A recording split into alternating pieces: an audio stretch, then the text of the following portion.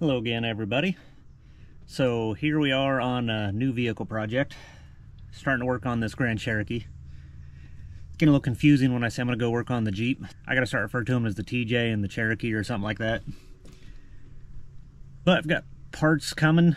I was going to work on the truck today, but FedEx delivered my master cylinder, but they didn't. They just said they did. So now I got to wait 4 business days to argue that and then get Rock Auto to send me another one. So more delays on the truck. So first thing I'm starting on this Grand Cherokee, the seat's kind of stuck in the high position. I don't know if you can tell here, but there's the ceiling, and I'm short. So I'm gonna loosen the seat up, try to tip it back, get into those motors underneath, and see if I can get the motor unjammed. So it looks like you just have 2 bolts at the back of the seat, and then 2 at the front. So I'm gonna bust those loose and see if I can get in here.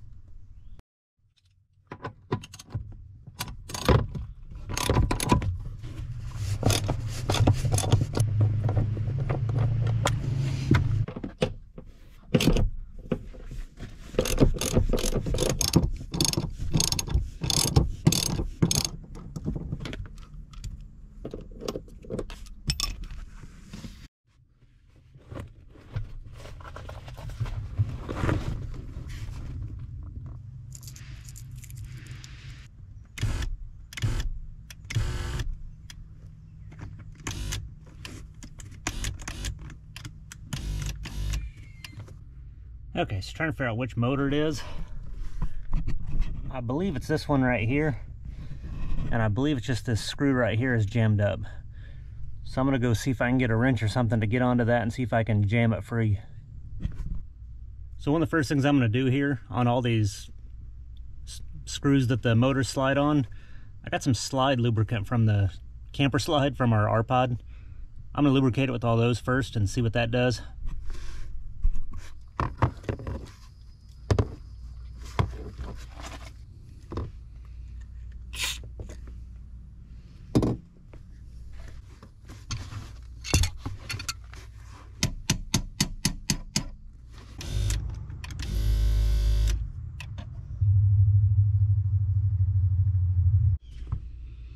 Well, so far not having a lot of luck here. There's 2 motors that control the up and down. It looks like one of the motors is activating, but the screw is seized, that it turns to actually drive the back of the seat up and down.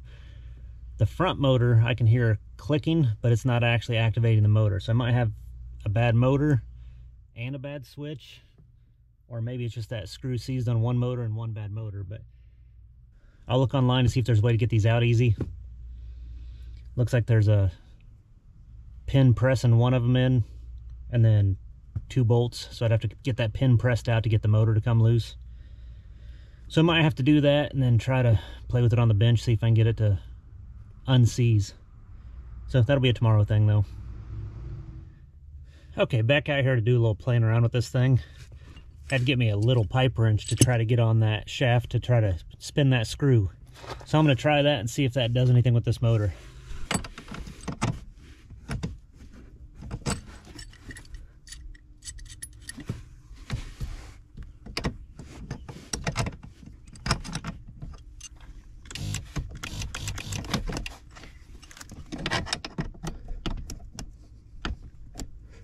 Now maybe I needed a smaller wrench.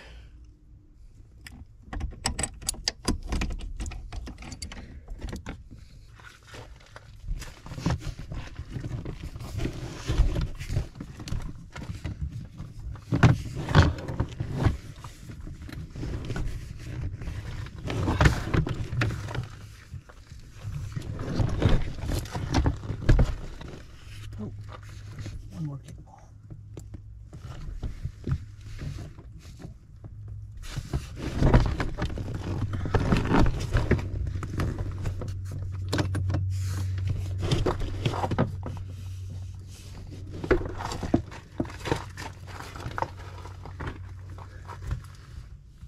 And we just took the seat out. So I'll flip it upside down and work with it this way. Okay, so this made it a little easier to get to. You can see this is the screw that this motor rides on. So there's a front and a rear. I was able to get my pipe wrench on there now and get them to turn about a 1/4 inch turn so they're at least not seized. And then I switched the wires between the two. The rear one would make noise, but not actually rotate. The front one wouldn't even make noise. So I figure switch the wires. If the rear one still makes noise, I know the switch is good, and then I'll switch them back. But if it doesn't, I know I have a bad switch, and that's the problem with the front one. So now I got to put it back in and see what it does. And I did kind of booger up these threads a little bit with my pipe wrench, so I got to file out, and I just filed those down. I'm going to go ahead and put some more lube on those too, and we'll see what happens here. Okay, seat's back in and connected. So I should be able to activate the front vertical motor, and it should make the back one go on at this point if the switch is good. And it does not. So I might have a switch problem. So let's put it back. And that was there. Much easier to see when it was on the bed of the truck. Okay, get that put back in. And that put back in.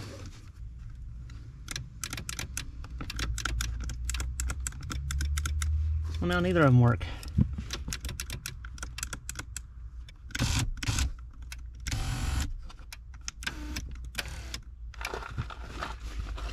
Well, poop. So I wonder if cranking on those screws jacked it up. See, I think the switch is working because you can hear this control module clicking. Yeah. So that would mean it's the motors. And that's the part you can't, you say it's hard to find? All I can find is used ones. Yeah. But I know how to take the seat in and out now. Now, could you go to junkyard and test theirs out and see if they move, and if they do? Yes. Take the parts off of it? Yes. Okay. Balls.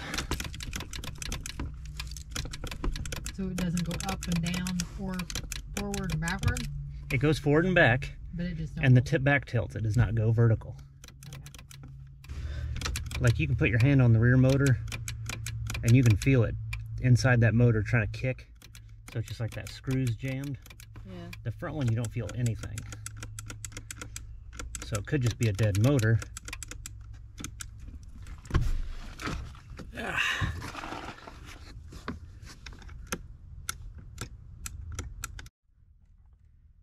Well, this rear one's trying to go. So that shaft is just seized. The front motor doesn't want to go at all. So I think I've got one bad motor and one seized motor. Well, no matter what, I'd need at least one motor. Problem is I couldn't find new ones online. All I could find was used, like on eBay. So I might call around this week, see if I can find a junkyard where I can just grab a whole seat. If I can find one that's working. If not, I'll order some eBay parts. For now, I'll go ahead and bolt the seat back down and move on to the next thing.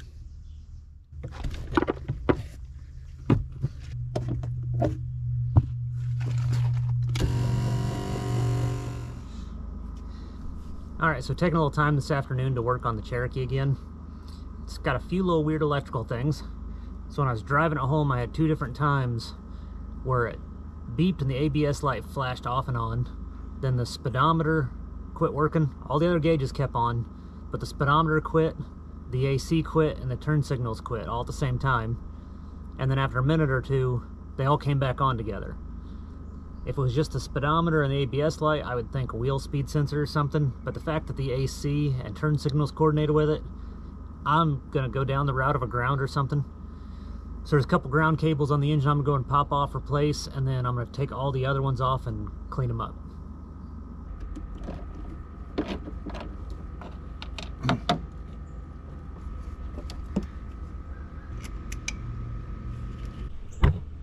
So I got one ground cable off, kind of soaked in oil pretty well. I'm gonna just replace this one. There's another one I'm gonna show you here.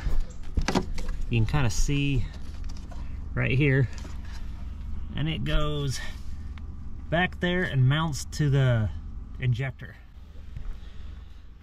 It looks like it's intact. I don't really feel like pulling that injector, and that's tight back there. So I'm gonna skip that one, but I'm gonna clean all these others up. You can see like this one here, it's hard to tell with the shadows, but it's just covered in grease and dirt. This one here has the same thing.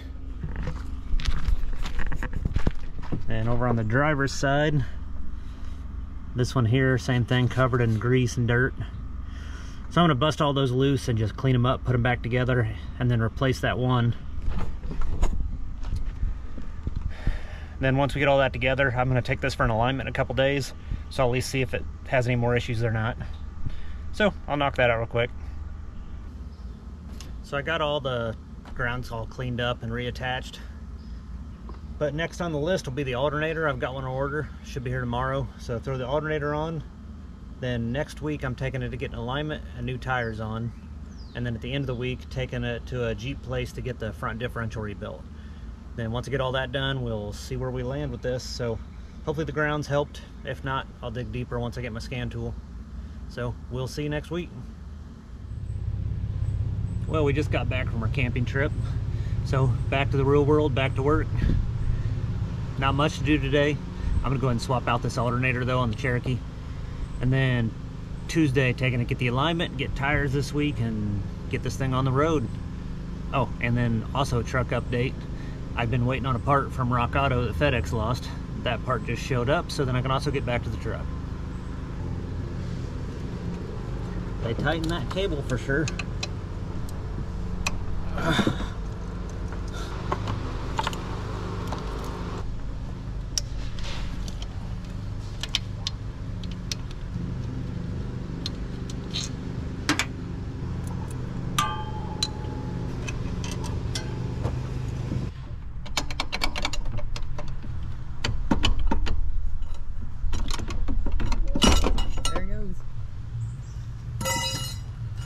Grab it for you. There you go. You weren't quick enough. This definitely doesn't have as much room as like your Jeep does. Yeah, you lose some room with the V8. Yeah, the Tahoe, the base engine's a V8. This one, the base engine's a straight 6. Well, isn't that pretty? Yes, it is. Looks a little nicer. Yeah. Okay.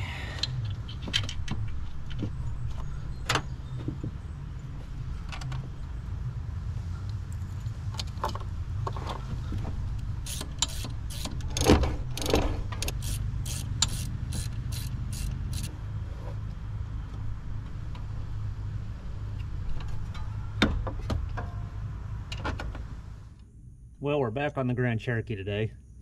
I got a mountain of parts that have all came in that are in the back of it right now. First thing I'm starting with is the power steering pump. Did the alternator last round, and power steering pump's still making noise too. So I'm gonna put that on. I was gonna go do the hoses too. I still am, but the way these hoses are routed, you have to take the air box out, which I've already done. And it looks like I'm gonna have to take the grill cover off as well. One of the lines goes up into a little cooler that's up in front of the radiator. So I'm gonna have to pop that out and then get all this stuff swapped out. So that's all I'm working on at the moment. After that, there's an ABS issue I'm gonna look at. I'll explain that later. I'm gonna put an ignition switch in it to see if that helps any of my random electrical issues, and a window lift motor. As far as part exchanges, hopefully that wraps up all the parts. Then I'm just gonna have one issue with a fuel smell in the cabin that I'm gonna have to work into. But we'll cover that as we get to it as well.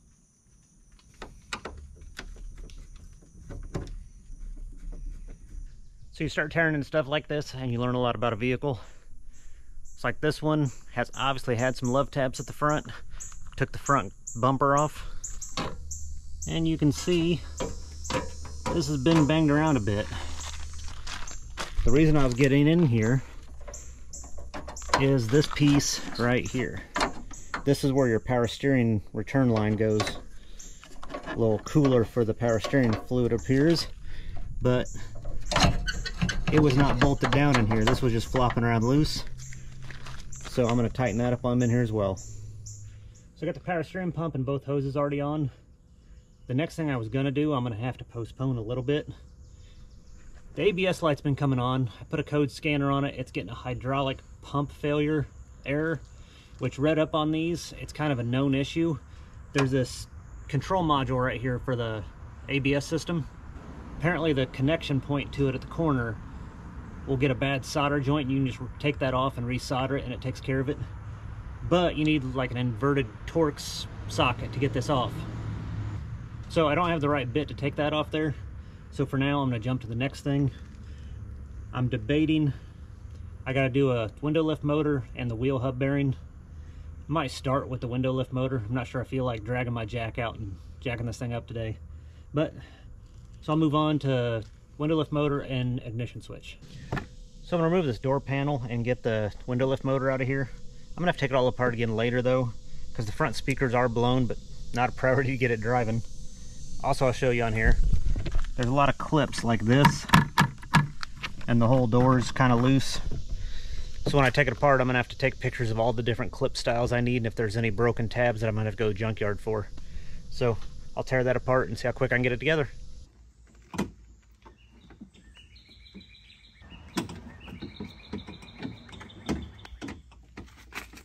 One of the two to go.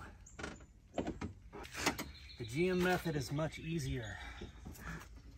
They have access holes and 10mm bolts. This has spring clips that are hidden. It's just not cooperating. Nope. Pressure. Ooh. Got it. Yay. Okay. Alright, I got the window lift motor in.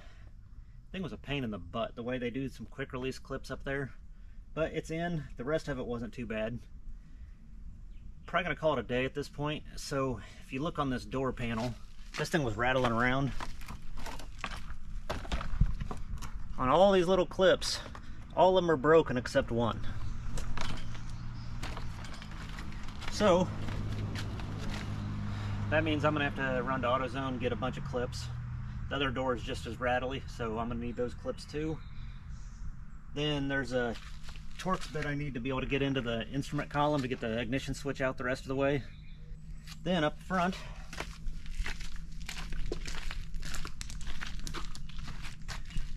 this ABS module, I'm going to have to buy the sockets for the little inverted Torx to get that off so I can resolder that. And then on this front, there's this piece that's loose that just isn't bolted in, so I'm gonna have to get a screw to hold that in. And then it looks like they curved it or something, so you can see this nice piece.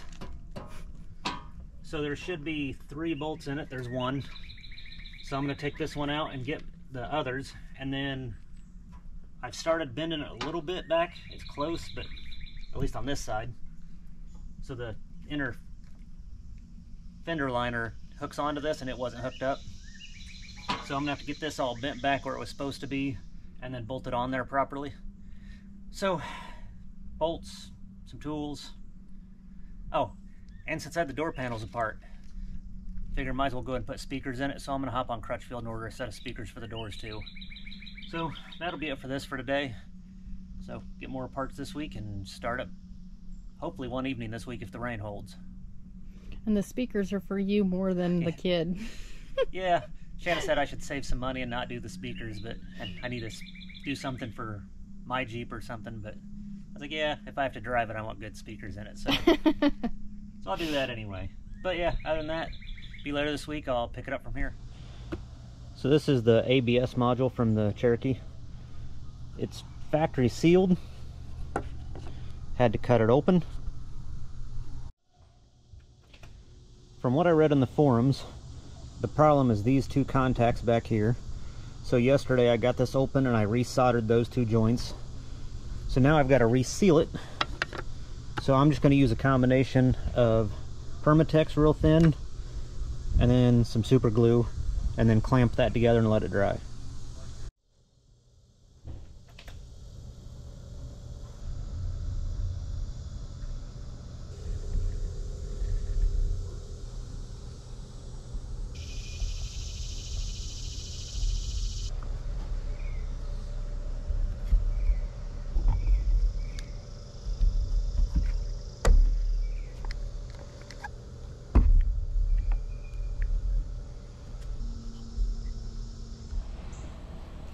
Okay, so Grand Cherokee repairs are moving forward.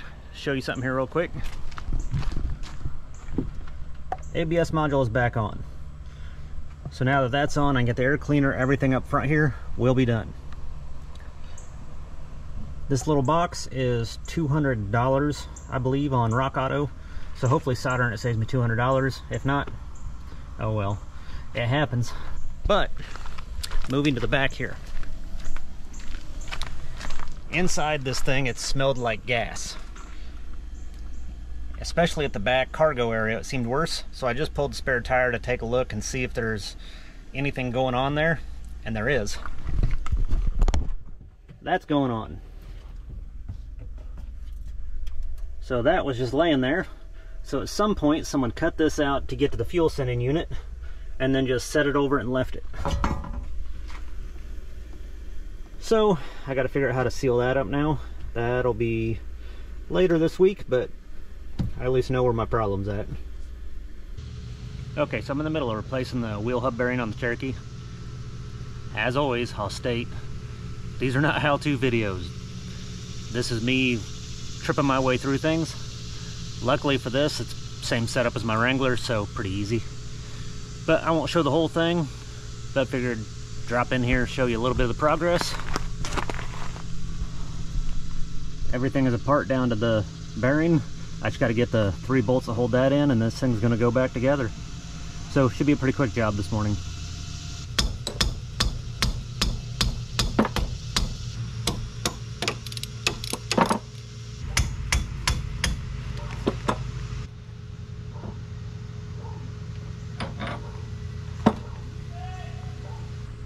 That hub bearing came off way too easy. So I'm going to go ahead and guess that it's been changed at some point. Hopefully it was still bad. If not, then I'm into carrier bearings, which I'm hoping that's not the case. But I'm going to slap it all back together and we'll see.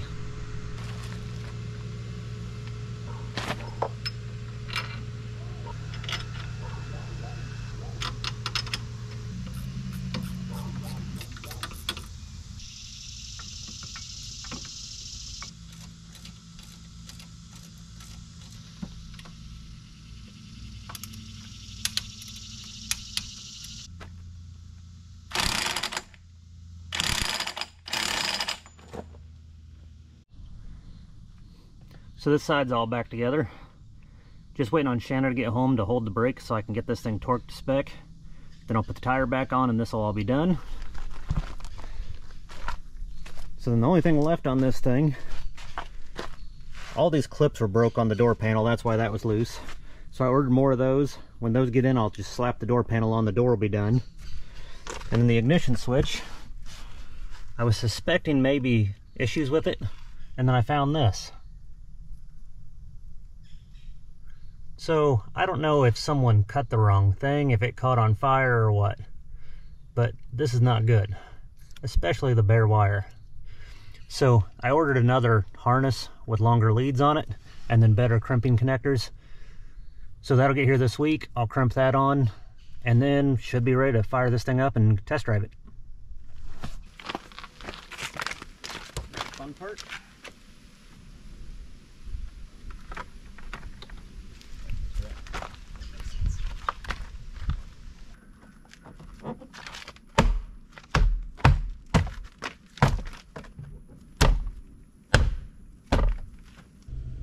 And here's my new wiring job. I got the lockable connectors and the new switch, so I just got to get this mounted up in here and try it out. Let's see if it works. Well, that works.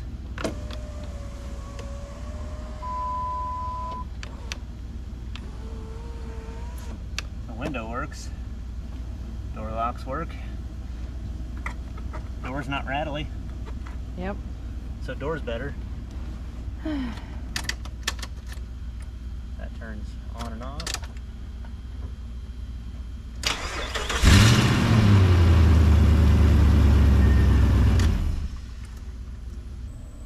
Okay, so I think I'm done for this week on this.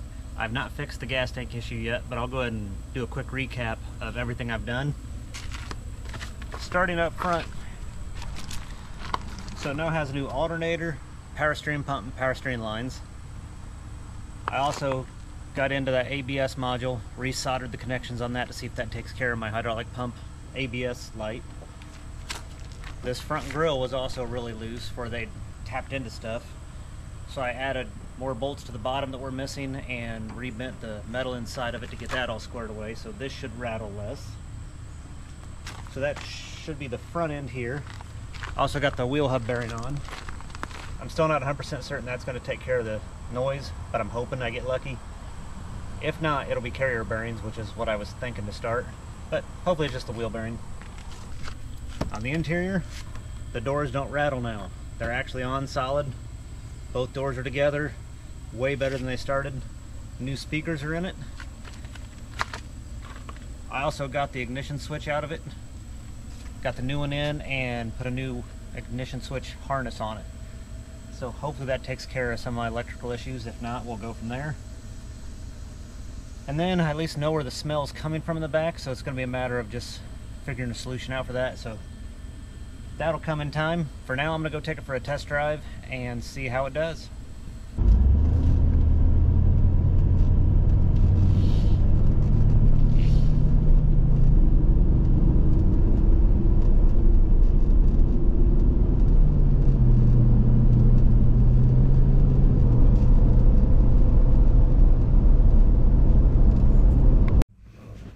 Okay, well, test drive went pretty well. No check engine light, no brake light, ABS light, speedometer didn't turn off, AC didn't turn off. Not that it won't later, but at least for now, it appears to be working. Still a little bit of noise in the front end I don't like, but I think it might be better with the wheel bearing. I do have some aggressive all-terrains too, so that makes some noise. But definitely drivable. I just got to get the gas tank cutout closed in. And then the other thing I got to figure out, if you can see, that dome light in the back's on. Some days it's on. I've messed with the doors, the top glass. Some days it flickers on and off. Some days it's on, some days it's off. So I got to figure out what's going on with that. But other than that, this thing's ready to be driven. So we'll just start driving it and see what comes up. But other than that, that's going to wrap up this video. Here in a few weeks I might do a little more tinkering with this, but for now, it's good, so we'll move on to the next projects. I'm going to start doing some upgrades on the camper, get things like that done, and we'll see you around with the next projects.